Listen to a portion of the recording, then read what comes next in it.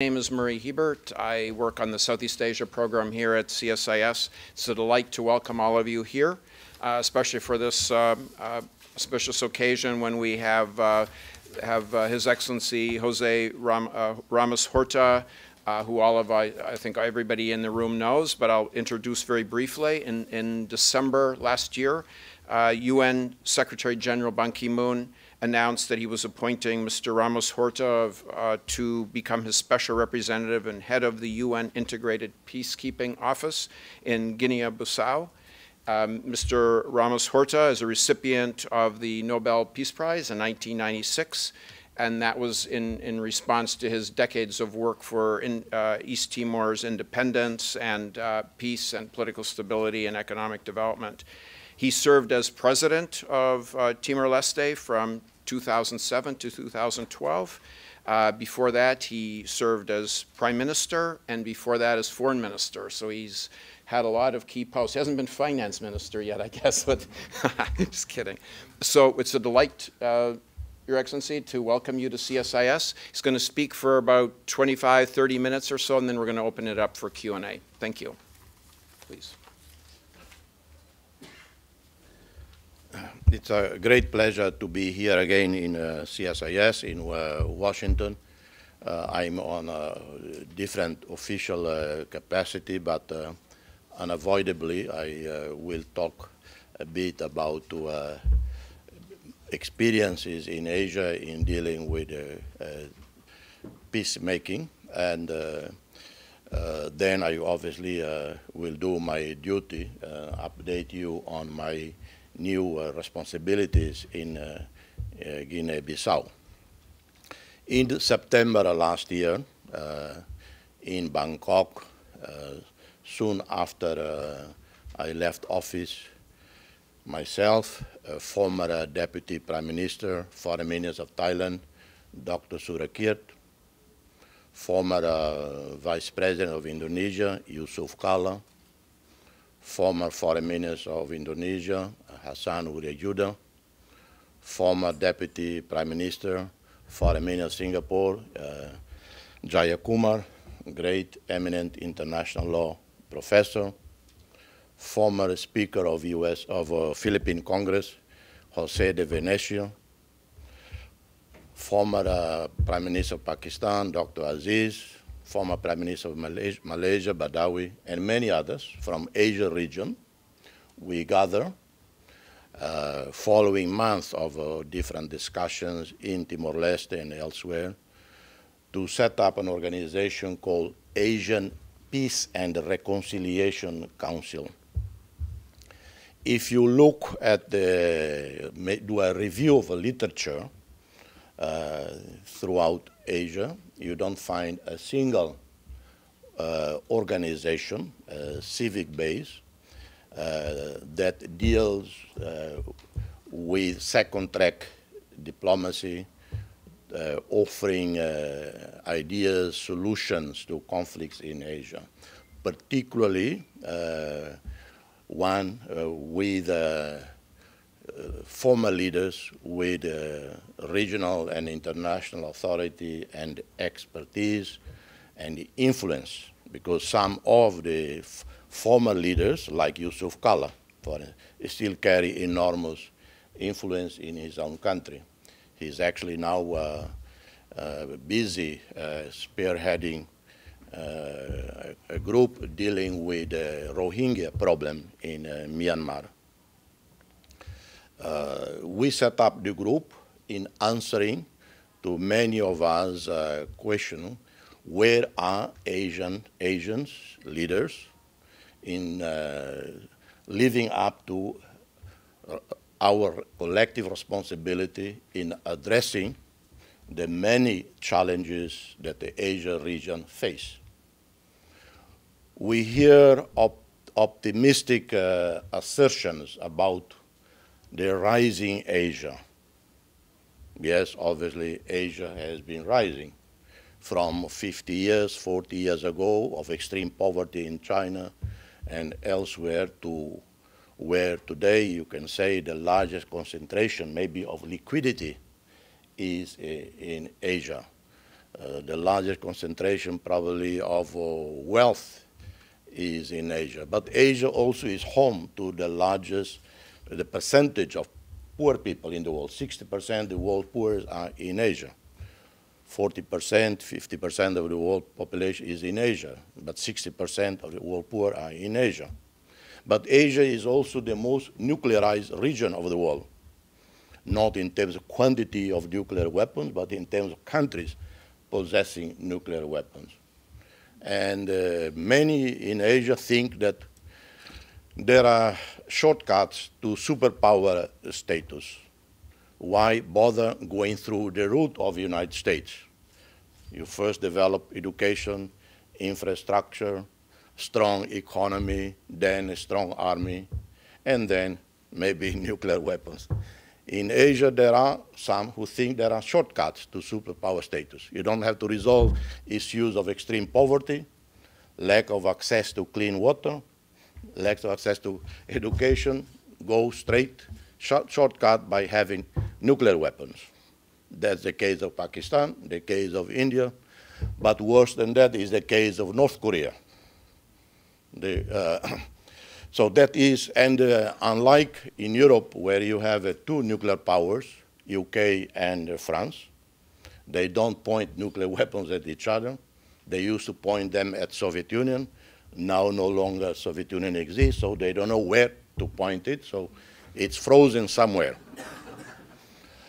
And the Latin Americans, they had the wisdom not to go for the nuclear armed race. Africa, also the same. But in Asia, many people seem to love nuclear weapons because it assures superpower status without having to resolve other fundamental problems. You have India, nuclear weapons pointing at their cousins, brothers, and sisters from Pakistan, and vice versa. And of course, India's nuclear weapons pointing at China. Chinese nuclear weapons pointing at India and at the United States. North Korea with nuclear weapons pointing at everybody. And at South Korea, at Japan, at the United States, as you have read, and etc. Probably the only country they have not pointed nuclear weapons at is China. Then there are other almost intractable, insurmountable border disputes. Almost every country in Asia has border disputes that led to wars in the past. And today, one of the issues that my organization, our organization, Asian Peace Reconciliation Council, dealing with is the South China Sea disputes. We had a recent trip to Beijing. I wasn't part of it because it was impossible to reconcile my commitments in West Africa and having to rush to Beijing for that meeting, although the Chinese side, my colleagues, insisted that I be part of it. And the Chinese side welcome our idea, which we have to sell to everybody else, the claimant states in the South China Sea dispute, on rather than trying to address the issue of the maritime boundary claims and counterclaims, focus on joint development in the area. And that's where the Chinese side prefer. Next June, we will be going to the Philippines to discuss with the Philippines. For that particular meeting, I probably will go because of my personal relations with Filipinos, but also because it coincides with my holidays. I now no longer criticize UN holidays. In the past, I noticed they have so many holidays, and now I totally support it because they come very handy. So in June, I plan my holidays to go back to my country, but also to join the meetings in the Philippines. The other issue that I was the one who raised in that meeting that we must pay attention to is Afghanistan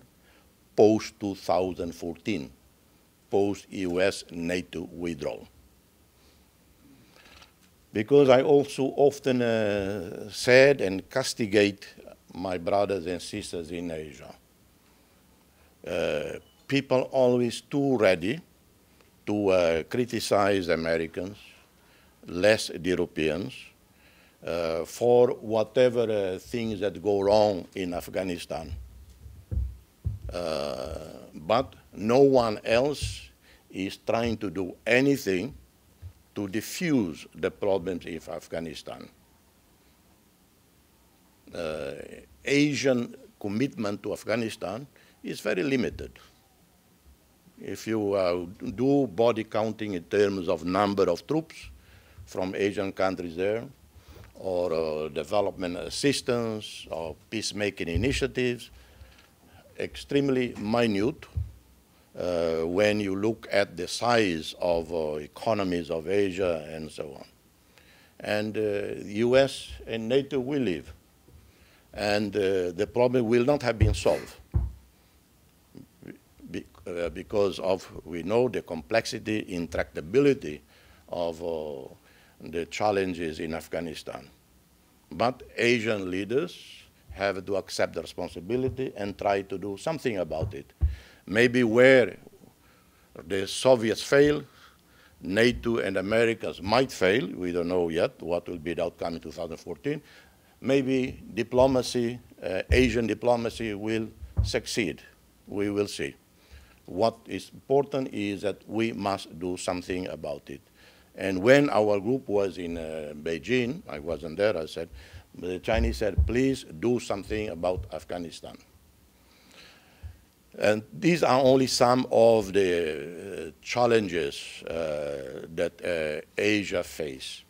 In about 3 years ago, when Prime Minister Hatoyama was, Prime Minister, I was still president. I had a state visit to Japan and had 2 hours with him. And very, very fruitful conversation. Followed an initiative that I took with the then president of Maldives, Nasheed, who is no longer president.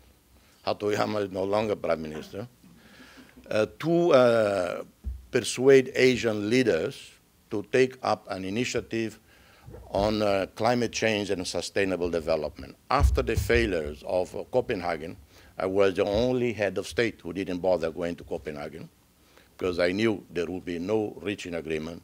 And Copenhagen was a very expensive city. I didn't want there to go just to spend money. And so I was right, complete failure. The other 2 following meetings in Mexico and Durban, the same. And sitting with Nasheed, I said, no, we must, as the 2 smallest countries in Asia, we must encourage leaders in Asia to have an Asian initiative on climate change and sustainable development. Enough of pointing fingers at the Americans and Europeans for pollution, for environmental degradation over the past 100 years.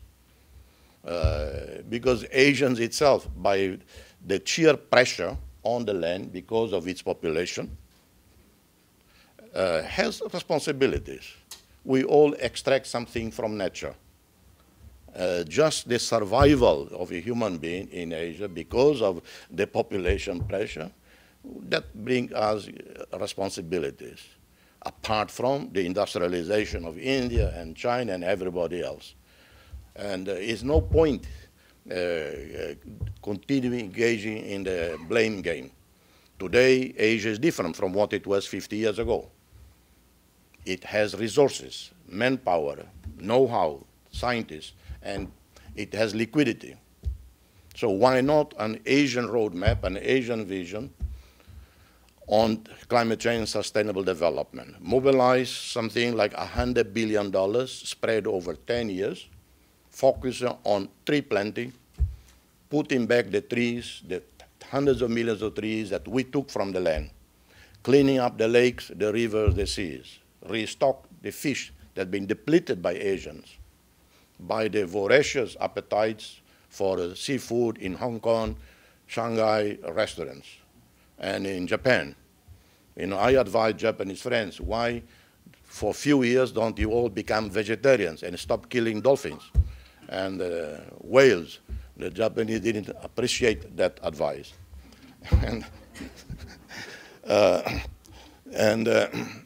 Well, Hatoyama, I told Hatoyama, because you recall he was elected around the same time as Barack Obama. And in Japan, he enjoyed talking about how similar they are, about same age. And I told him, you have a unique opportunity to change, to effect changes, particularly in your relationship, Japan's relationship with Korea and China. You people have to get over World War II. And that is a two-way street or three-way street, meaning the Japanese have to take additional steps to pacify the Chinese who have legitimate grievances, and vice versa.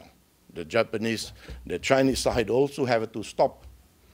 Every time there is some political, economic, trade disagreement with Japan, they bring up World War II. And Hatoyama, he said, I have instructed my staff to really look and see how we can dynamize relations with China and Korea. But in Japan, prime ministers don't last more than 1 year. Hatoyama lasted even less. So by the time, and I continued the rounds, in Singapore with Prime Minister Lee, with President Susilo, and in the meantime, few of the leaders I talked to were ousted. I was with Kevin Rudd in Australia. Australia never had a coup in 200 years of history. Well, I met with Kevin Rudd. He was Prime Minister, and he was the darling of the climate change fight. He became a star in the Bali conference. I was there on a state visit. He knew I like port, Portuguese port wine, so he invited me to his official residence one evening to meet and have port. I noticed he was always on the phone, and the people around were always on the phone. There was some tension in the air. Well, somewhere else in the town, they were backstabbing him. And the next day, he hosted an official lunch for me in the parliament. By afternoon, he was overthrown in a bloodless coup. And yeah, you're familiar with that. No? So, well, it looked like everyone I talked to, the last casualty was Nasheed of Maldives. That's why Barack Obama doesn't want to see me. Because he knows, I met him briefly in New York twice, 4 years ago, 3 years ago. And he knows of my record in causing. Someone suggested, why don't you go to North Korea?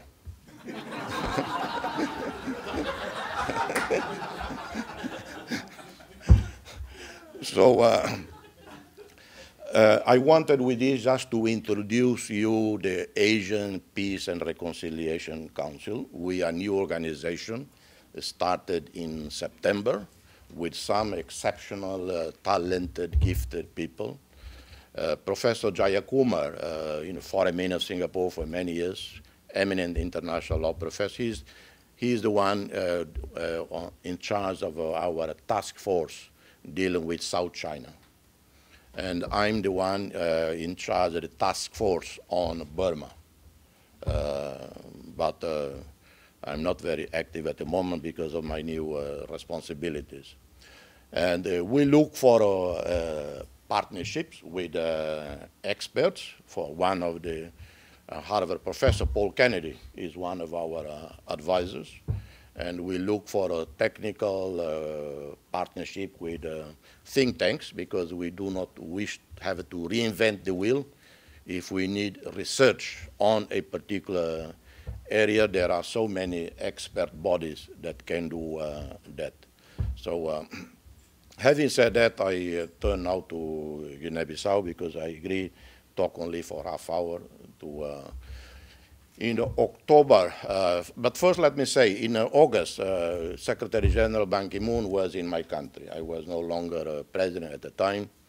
And I told the Secretary General, please pay attention to the problem of the Rohingya in Myanmar, Burma. And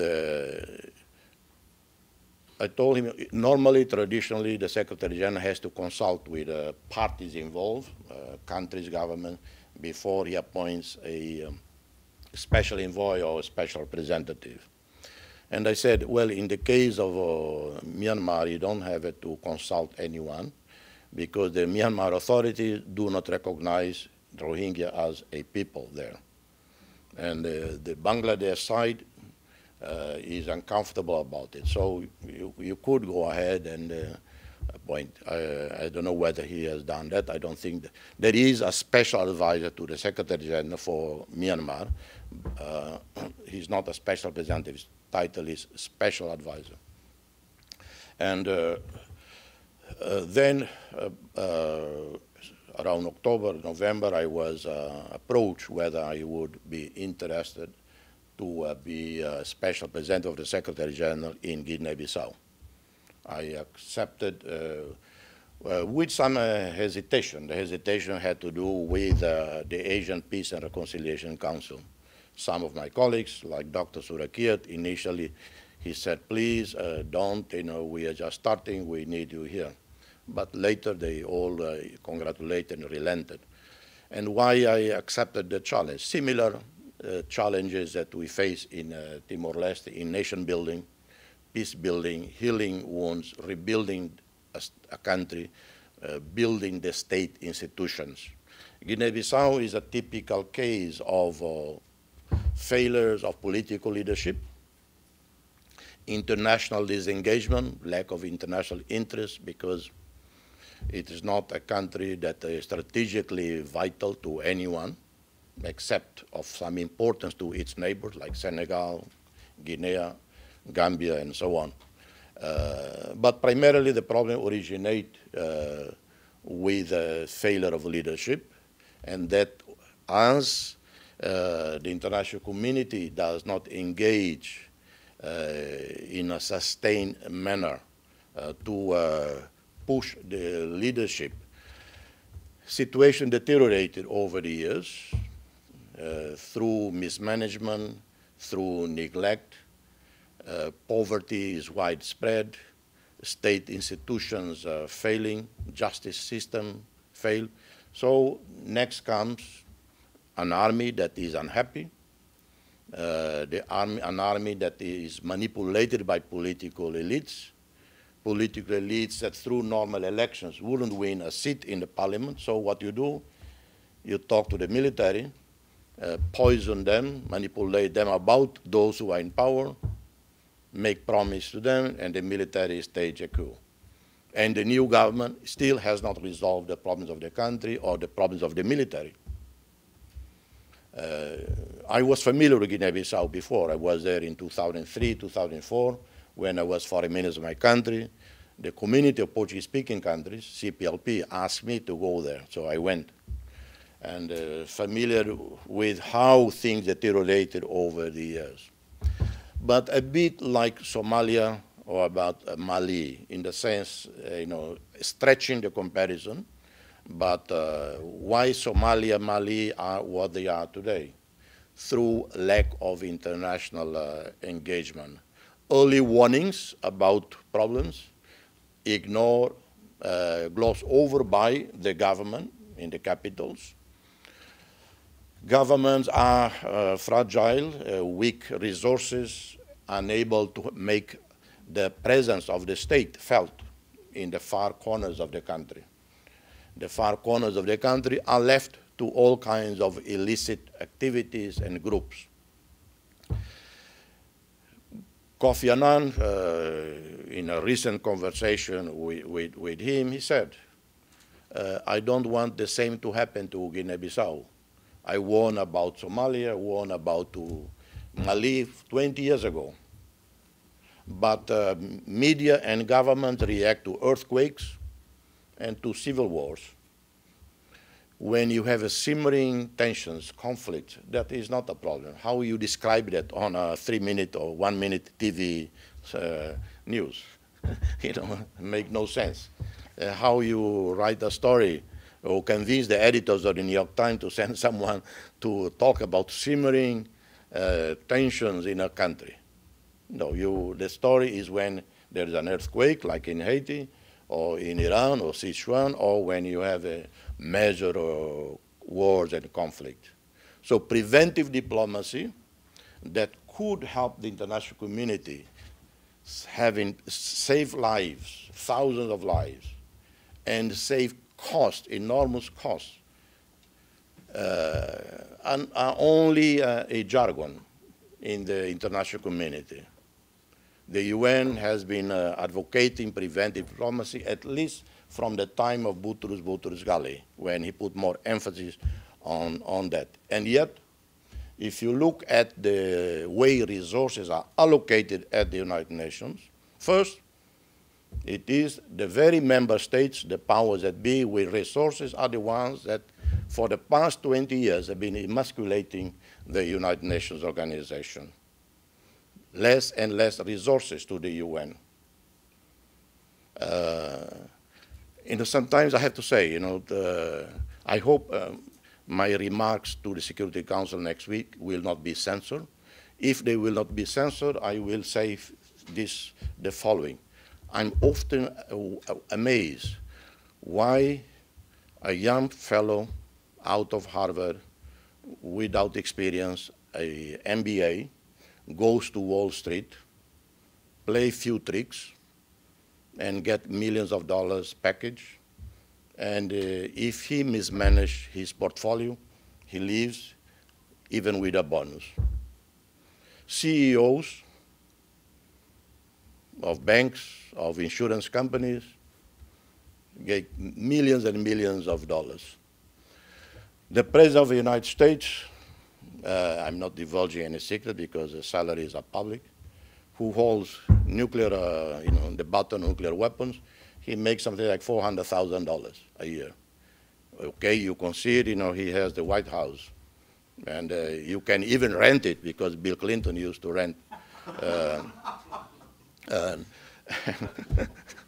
The Secretary General of the UN, who has to manage relations of 192 countries and conflicts all over the world, he gets a miserable $300,000.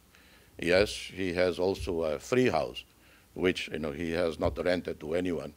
And but then you have these incompetent managers, CEOs, who have bankrupted banks, insurance companies here and in England, causing havoc all over the world.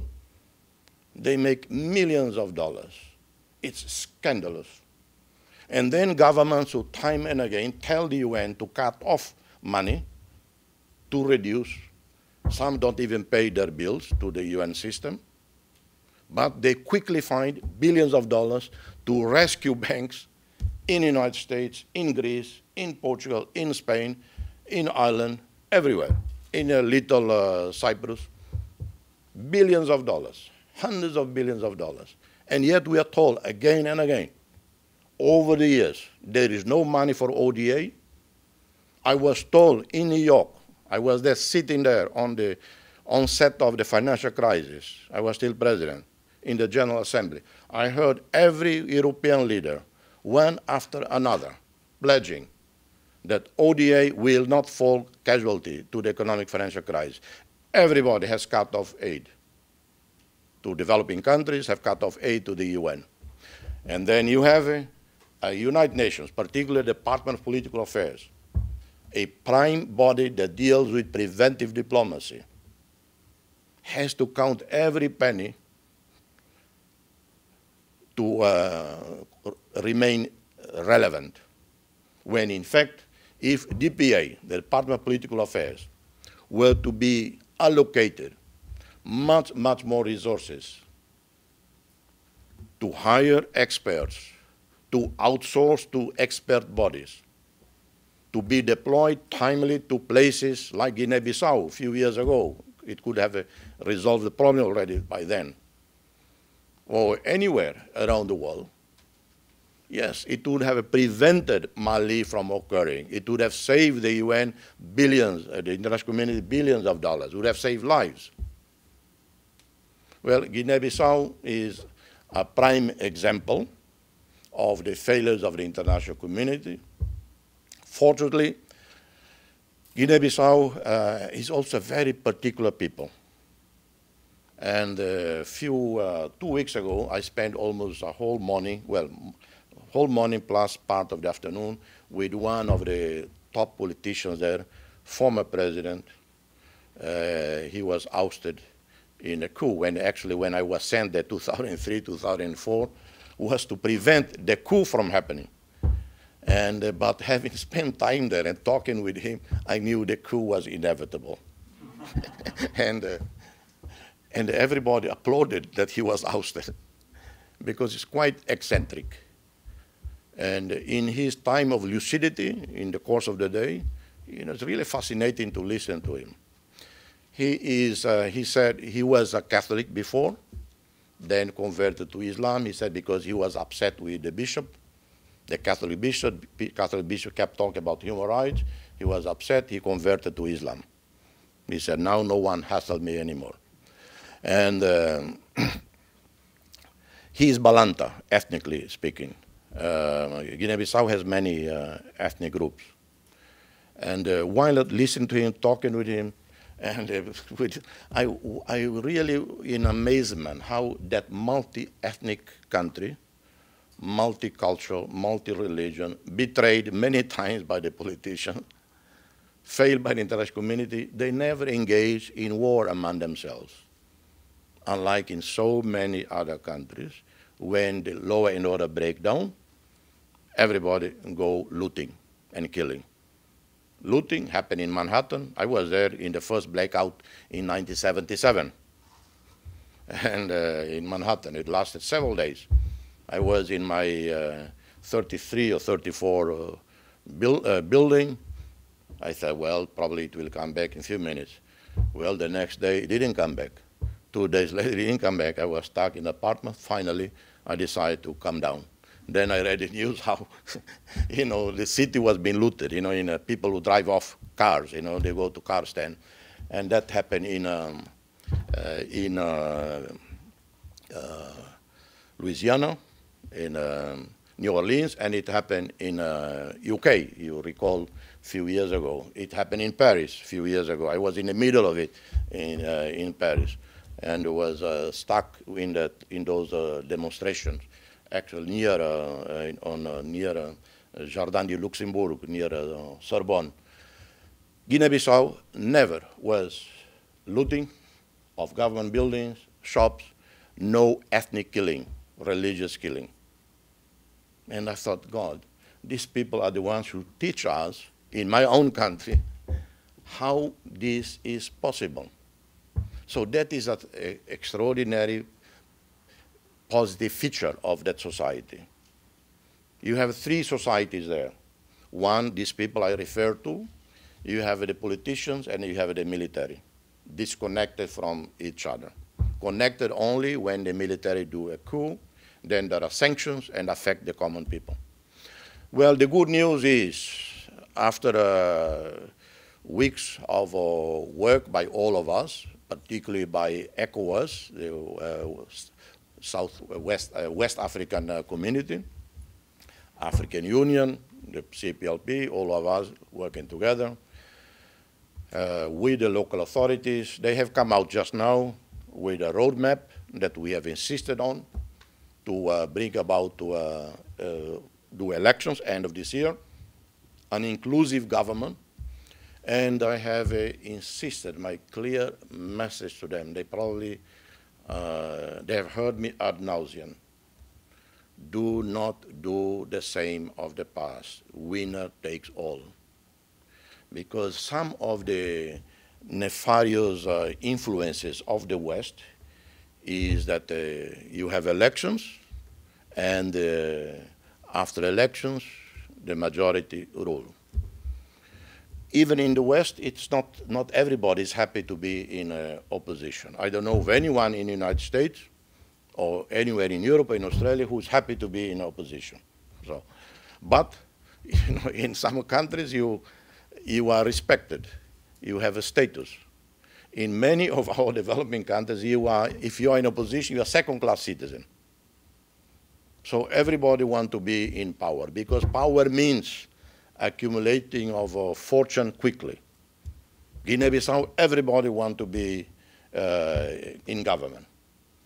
One day, joking with some of the Guinea-Bissau politicians, I have a simple solution. We make here a government where everybody in this country is a minister and everybody is an MP. Problem solved. It's only 1.6 million people, so why not every adult become a minister or an MP? So I told them, please, the next elections have to be all winners, no losers, meaning whoever becomes in the first place must invite the second party, the third party to join in a government of national salvation, unity. Easier said than done. You require a strong leader, charismatic, smart, pragmatic, flexible, who knows how to handle this kind of coalitions or unity governments.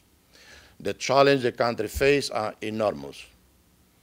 I have said, maybe in a dramatic fashion, they are on the edge of the state ceasing to exist.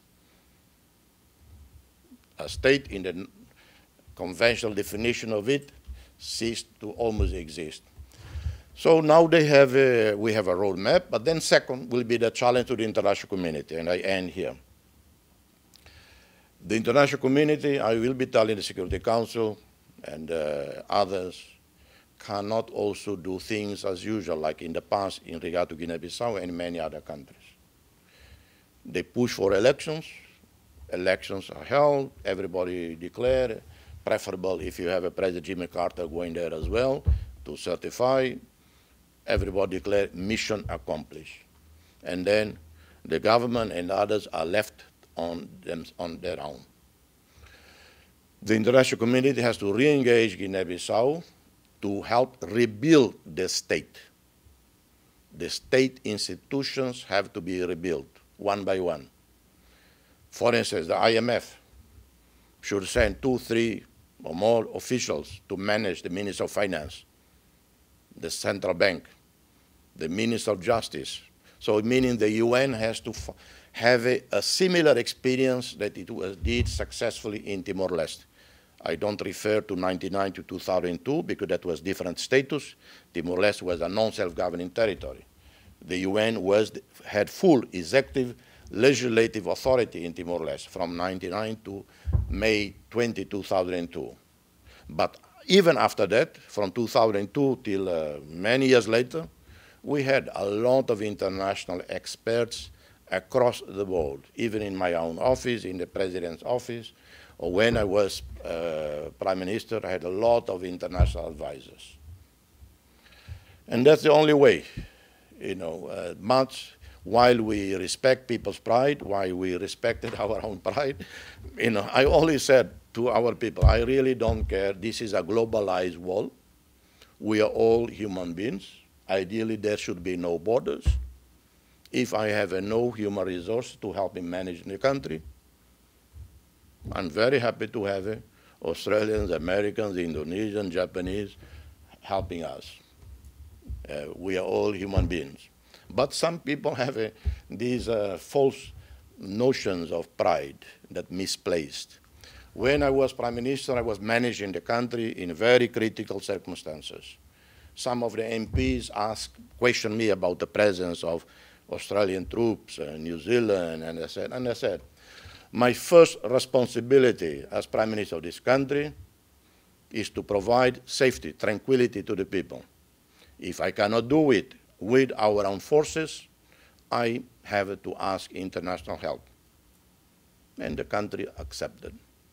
And that's what I'm trying to also educate Bissau Guineans to accept the concept, the notion that 40 years after independence, in 2014, after the election, they will have to bring back the international community. Will it come back? Well, that's a whole different question. European Union is very sensitive, educated about it. I presume they will wholeheartedly support. We can find non-traditional donor help like Qatar, China.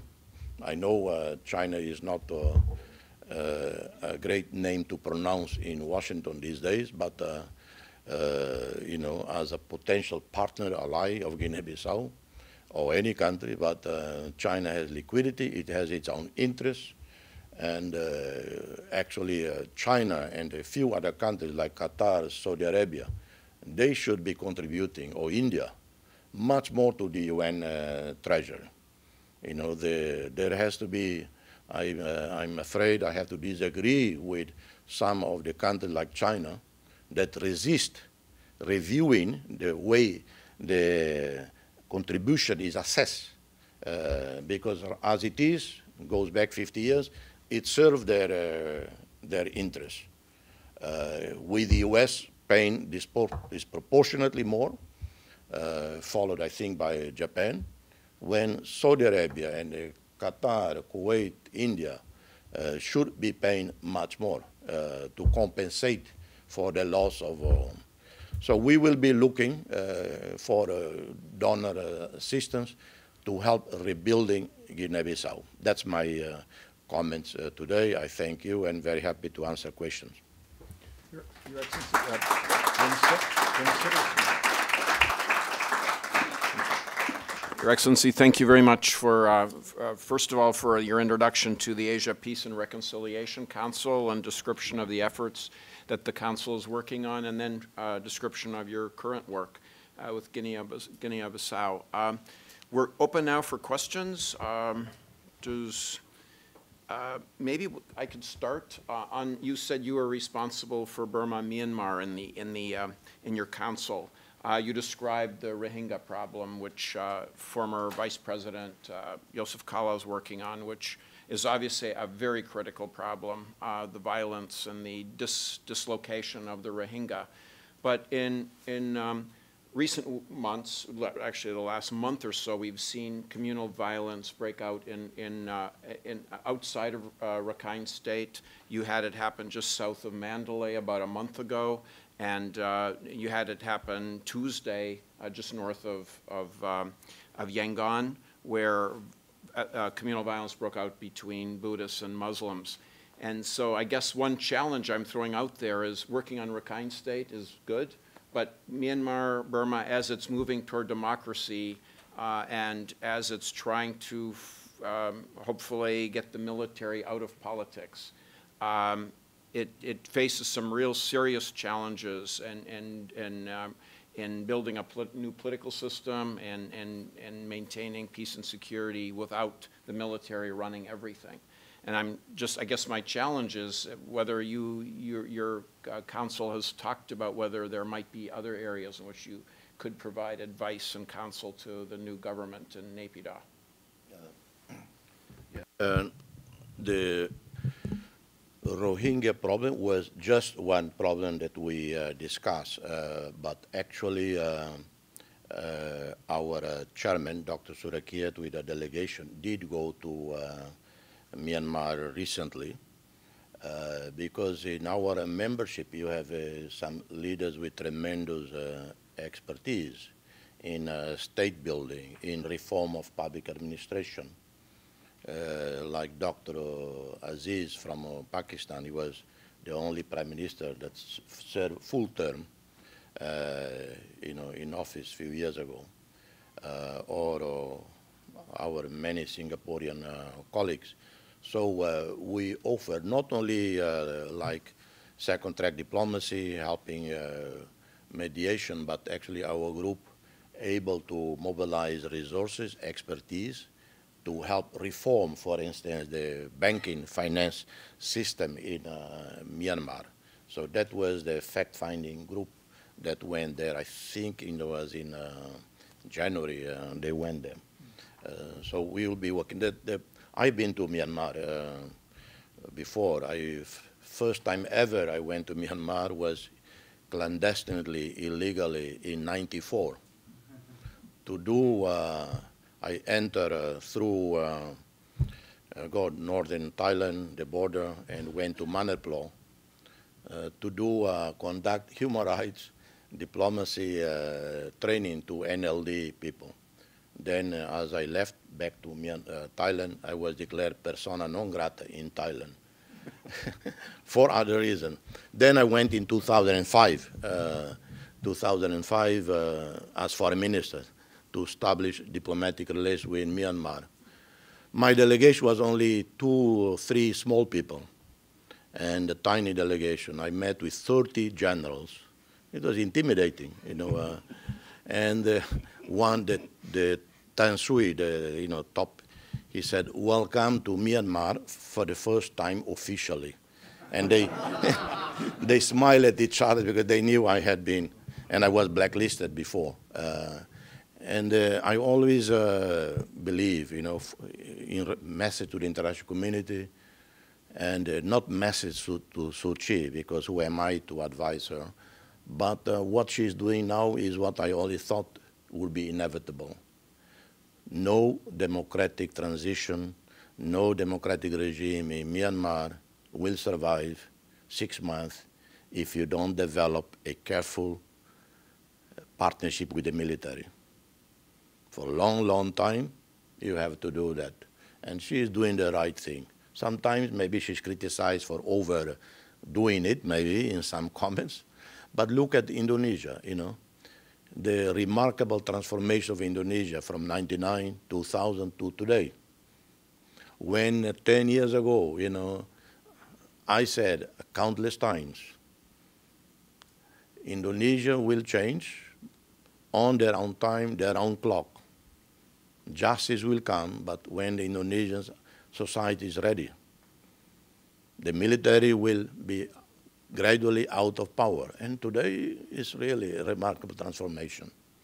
I said the same in my own country, you know, when people were talking about justice, I said, well, sometimes, you know, when we fight for human rights, when we fight for democracy, that's I tell our people, you know, we fight because of our convictions, our belief.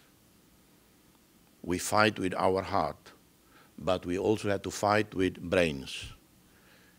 You know when you have to take a step forward, when to wait, when to take a step aside. You don't go into obstacles, you know, blindly, just because you believe the other side of the obstacle, there's something you want to achieve. Well, that's what our philosophy in my country. Today we have a fabulous relationship with Indonesia. Indonesia is our #1 advocate for membership in ASEAN. When I was in Davos in January, I went to a reception hosted by the Indonesian Minister of Trade. You know, he didn't even know I was there, but I heard there was an Indonesian reception, and I told my colleagues, I said, listen, let's go, because they always have a great food. And so we went there, and they did have a great food, but the Minister of Trade immediately invited me on the podium, stage. I was the honored guest, and everybody there was surprised, you know. Indonesia, Timor-Leste. Well, I have told the Japanese friends, Chinese, and the Koreans, look at how Timor-Leste and Indonesia have come along in such short period of time. It means leadership. So, Lynn, and can I just ask if people ask questions to introduce themselves briefly? Thank you. Lynn?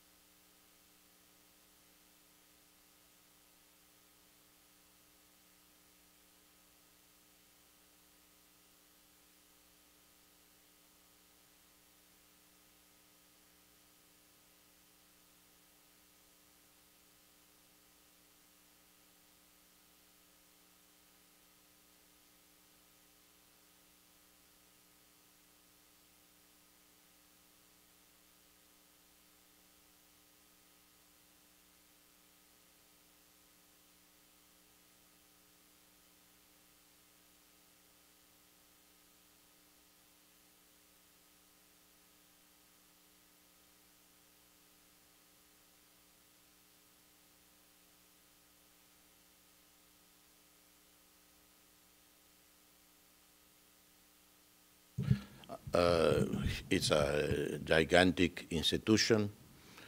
Problems have been there for decades. So it's a mind-boggling exercise to think about reform of the Myanmar security forces. But one approach would be that someone would encourage them, and the country, that I always argue that best place to help Myanmar is Indonesia. I discussed this years ago with President SBY, Susilo Bambang Yudhoyono. I said, you must do more on Burma. And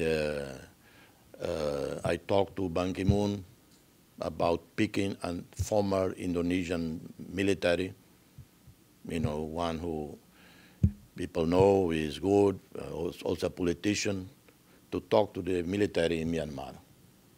Because Indonesia's experience, because first, Indonesia has no borders with Myanmar, and that's good. Because when you have borders with a country, sometimes, often, it's not terribly, you are not terribly neutral or well perceived. So because Indonesia had similar problems to Myanmar in the past, not as bad, but similar. And they have been able, under the current president himself, Susilo Bambang Yudhoyono, began the reform, modernization of the Indonesian armed forces without threatening the interests of the armed forces. And that's a good message for Myanmar. But the process has to come out within the Myanmar armed forces. You have to find ways so that they are the ones who initiate they own it. In my own country, when we transitioned from guerrilla to modern army, it was our leaders in the army that began to develop the concept Vision 2020, our transformation from guerrilla to regular army. We then invited foreign advisors. We have quite a few. In Guinea-Bissau, I'm telling the same to the military there. You, from within your army, you come up with your vision, what you want for the army, for the country. And then we get you foreign advisors. So if you feel them that, because any thinking general, officer, they know they have to modernize. They have to adapt the army to the new realities in Myanmar, in the region. And I think it's possible, but it takes a long time. Not only the army, but the police. The problem with the violence in Myanmar, the presence of the military, I don't know whether some in the military were actually the ones behind the scenes instigating the violence. Sometimes they instigate because they're also xenophobic, anti-Muslim, or sometimes they do instigate violence to be relevant. In the past, there were accusations against Indonesia way back in the beginning of the Reformasi in Indonesia. There are communal violence in Ambon, in Kalimantan. People were wondering whether some in the security force were not involved. Because because some in the military, they think they are relevant, in periods of wars and conflicts and tensions. In times of peace, they lose relevance. So, and the same is said about Pakistan, the way some in the Pakistani army, intelligence. So you have to, it is not a black and white issue, and it will take, unfortunately, there will be a lot more suffering, violence in Myanmar before anyone can do anything about it. The military, the government are ultra-patriotic, proud. Of all the peoples in Southeast Asia I have dealt with, the most proud, about foreign involvement are the Burmese. People don't, in our case, in Timor, my case personally, anyone is welcome to help. Whether you're from Martian, you're from the United States, welcome to help. But in some countries, they prefer to have let people die, and so that you don't lose the pride, Like look at Ethiopia under Selassie, Emperor Selassie. Why he was overthrown? that a huge famine, which his government denied for many years, until the military were tired of it and overthrew him. And so it's difficult to provide any answer to that.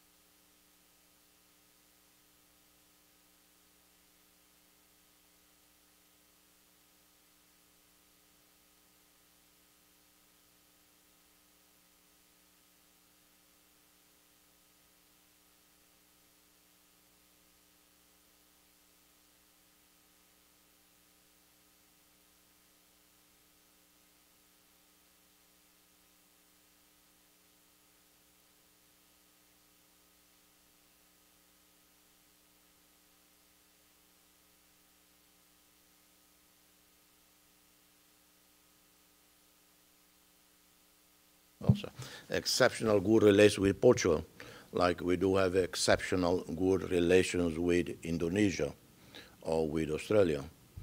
In that regard, and Portugal was in the forefront of our diplomatic battle for 24 years. So, and Portugal became one of the largest proportional per capita-wise partners to Timor-Leste.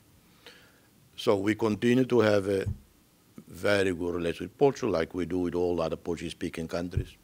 But Timor-Leste is Southeast Asia, geographically speaking, and we applied a few years ago to join ASEAN. The process is underway, very actively supported by Indonesia. We even have Indonesian top diplomats for several years working in our foreign ministry, advising us. The Indonesian diplomats are totally frustrated because we are so slow, and the Timorese always, we do things last minute. If you tell, as I always tell my compatriots, let's plan 2014 to do this and that, they wonder why the hell is talking already about 2014, we are only 2012. So the notion of our planning is not part of our culture. So the Indonesian, one of the senior Indonesian ambassadors who came to advise us, is totally frustrated. But we are working. We have now a Secretary of State for ASEAN integration. The Prime Minister, Xanana Guzmão, leading also directly. We hope that by 2014 we can join, before the entering into effect of the ASEAN community. And before Susilo Bambang Widiono leaves office, his last term in office, because he has been our main advocate. And it would be great, symbolic, that he, under his presidency, still that Timor-Leste join. Portuguese remain one of the two official languages. Tetum is the official language, but also Portuguese. And we have two working languages. Bahasa Indonesia, which is spoken by 36% of the people, and English, much less. I don't trust much our statistic, but it's quite high at the moment. You know, many people, particularly in the capital, learning English. So it will remain like that for a while. And some argue that it was silly on our part to choose Portuguese as official language. I have to say, I don't mention his name, a good friend here in Washington, in the US Senate, senator, lovely man, the most decent person you can find in the Capitol Hill. I don't mention his name because it's a bit embarrassing. He's a great man, good friend. One day he invited me here in Washington. He mobilized everybody to come to have a coffee with me. Even Joe Biden was there when he was senator, and Ted Kennedy. And he said, Jose, you know we love you in this house. Every time you ask us this and that, we always help. But that idea of having Portuguese as official language is the silliest thing I have heard from you. And he said, if you chose English, Timor-Leste would jumpstart into 21st century. Well, at the time, Liberia was front page every day in the US. And I told him, I have to be careful not to say his name, I say, are you saying that your former colony Liberia is already in 21st century? Well, English is important, but it is not the open doors to all our, to paradise. I can mention any number of countries in Asia, in Africa, that have English as first language since independence, and they are not exactly 21st century. And I can mention some in Africa that have Portuguese and doing very well, without oil, without gas. Cape Verde. Cape Verde is one of the best run countries in Africa or in the world. No oil, no gas, they have only stones, rocks, and now tourism, and Portuguese speaking. I can mention others. Costa Rica, no army, no oil, very affluent, and speak Spanish, not English. So because some really think that English would resolve all humanity's problems. No, it is not. It helps tremendously with access to science, to technology, and so on. But Timorese are incredible polyglots. You don't find a Timorese who doesn't speak at least 3-4 languages. They pick up Spanish easily. We have a Timorese who went to study in Cuba, medicine. They all came back already. And it's amazing how they learn in 2-3 months. Very fluent. I speak Spanish. And when I converse with them, amazed. And I ask, how long you been studying? Oh, 1 month, 2 months, 3 months. We have students, workers in Korea. They speak in Korean language. One even did a PhD in Korea, in Korean language. We have hundreds in China in different degrees, speaking fluent Chinese. And we had few went to Japan, to the Japanese Navy Academy. I felt so sorry for those 4 guys. I said, God, you survive a Japanese school, a Japanese Navy Academy, I will be impressed. And they did. And they did very well.